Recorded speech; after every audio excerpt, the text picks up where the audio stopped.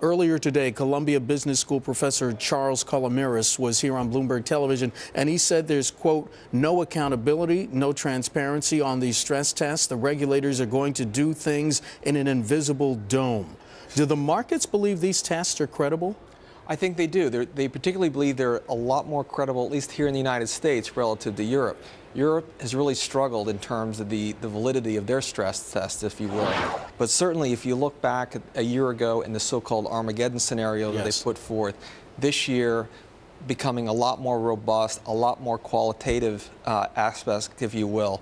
There's a lot of validity in terms of what's coming out. The problem is the transparency as it relates to the banks, how the Fed is actually viewing this material. Okay, so if you were determining the criteria that the Fed uses to measure up these banks, to deliver these stress tests, and to measure their capital adequacy, what would you do differently? What I would do differently, quite frankly, is make it more transparent. Yeah. In effect, you have to provide the institutions with, here are the analytical tools that we use at the Fed in terms of evaluating your adequacy, if you will. Okay. And so that they have an understanding, and there's that dialogue, that there's no surprises, so to speak, when it comes to releasing these tests. The size of the Fed's balance sheet, it's over $3 trillion right now. How does that impact how much money banks, at least now, should be required to have on hand? Well, it's certainly a growing concern, without question, but for the time being, we have a very modest global economy in terms of the growth aspect.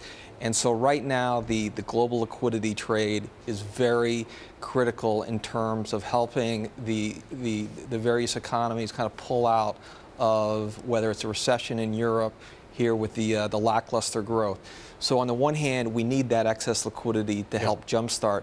But at the end of the day, what's going to really move things along is the policymakers. Sure. We need fundamental change in policy to make progress. The Fed can only do so much. You're not the first person to talk about that need for structural reform. You were talking about Europe. Are derivatives a bank's Achilles heel, especially when it comes to accounting measures? Because, as you know, they're different between here and Europe. Absolutely. I mean, for the time being, and actually for a number of years now, we've looked at derivatives as effectively a black box. It's very difficult to determine what the true underlying risk is with these particular instruments. Well, it seems like some people have compared it to using a gross number versus using a net number. Right, exactly. And the banks, to this point in time, have largely just disclosed that gross number, sure, if you will. And, you know, there's a lot more to it in terms of the actual risk, if you will. These stress tests are going to be released after the close of the markets today. Which banks might be the big winners? I think that really the big winners are the regional banks, quite frankly. Sure.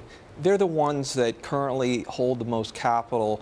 They've been very aggressive in distributing that capital. They have the higher capital ratios, if you will. Yeah. There's a pretty clear understanding that each one of them is going to be granted an incremental higher capital distribution. Well, you have a buy on 4 banks. Which are they?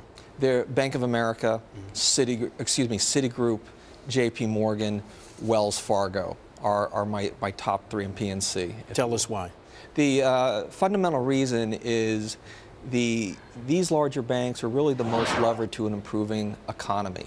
By the same token, we're very comfortable with their capital levels. And then lastly, the valuations, we find them to be very inexpensive. A lot of the risks that we've seen in past years continues to evaporate. We're starting to see a little bit more visibility going forward. So we've become a lot more comfortable owning some of the strongest banks here in the U.S. Mr. Hagerman, we have a minute left. The results of this stress test, they're going to be released in 2 phases. Today, the look is how a bank could possibly handle another economic downturn.